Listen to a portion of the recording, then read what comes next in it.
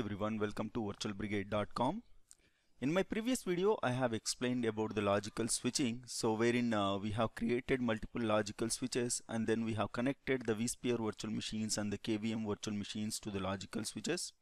And I have also explained about how to verify the logical switches from the NSX command line. In this particular video, I'll explain the tunneling basics. So what is tunneling? What is the tunneling protocol that we use in NSX-T? And we will also verify the tunneling from the NSX command line. So with that, let's get started. So the tunneling is the basis for implementing the overlay networks. So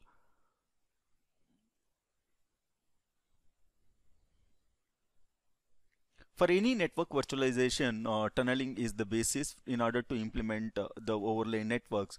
So it is basically used to implement the isolation between your physical and the virtual machine workloads. So it is basically used to implement the isolation between the physical and the virtual networks. The tunnels are being set up between the VTEP devices and is similar to running a wire between the VTEP to VTEP. So in the previous video, we have seen how to create the ESX host and how to configure the ESXi host as a fabric node. When you create the fabric node, the NSX manager is going to install few bundles on the ESXi hypervisor and the KVM hypervisor. And when we promote the ESXi host or the KVM host as the transport node, the tunnel is being established.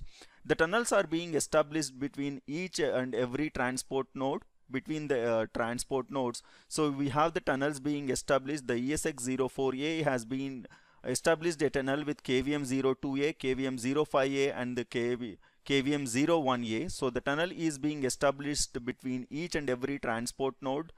So ESX04A has the tunnel with every other node that is being configured in the transport zone.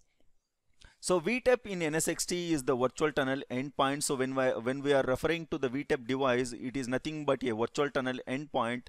When we configure the ESXi host in the as a transport node, each and every ESXi host and the KVM host is a tunnel endpoint where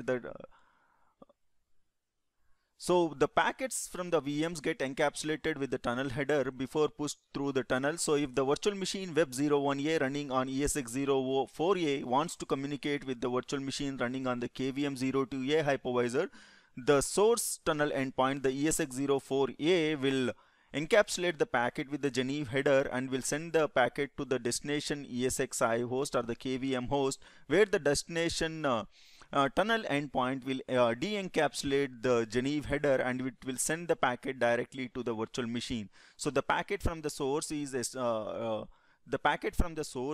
encapsulated, and once the packet is received at the destination host, the destination TEP device is going to de-encapsulate the packet and it will send the packet directly to the virtual machine.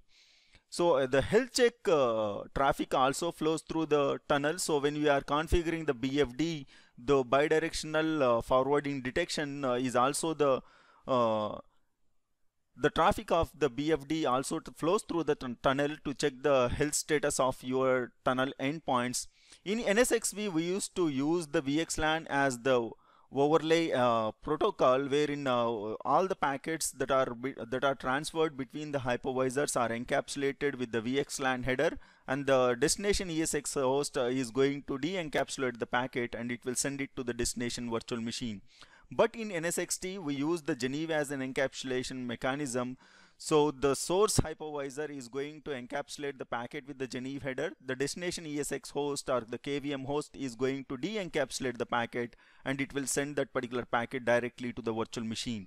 So the Geneve runs on top of the UDP protocol. So we are using the UDP to forward. We are using the Geneve on top of the UDP. This particular protocol is developed by VMware, Microsoft, Red Hat and Intel organizations. So they came collectively developed this particular protocol called Geneve, and it uses the port number 6081. So this is the port number that the Geneve uses.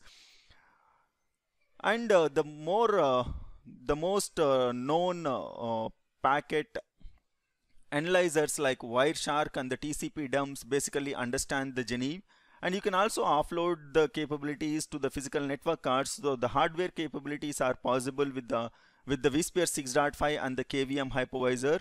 So the KVM hypervisor 16.04 understands Geneve, and the vSphere 6.5, if you want to offload the capabilities to the physical network cards, that is supported with the vSphere version 6.5. So this is about Geneve. So there has been a lot of tunneling protocols wherein VXLAN is the tunneling mechanism that is being used in NSXV. STT was used in NSX-T 1.0, and NVGRE is also used in the network virtualization. And in NSX-T 2.0, we have been using the Geneve encapsulation mechanism to encapsulate the packet when the packet is leaving the hypervisor. The destination hypervisor will de-encapsulate the packet, and each transport node is the tunnel endpoint. In my next video, I'll explain the Geneve frame. I thank you for watching. Please do subscribe to my channel. Thank you.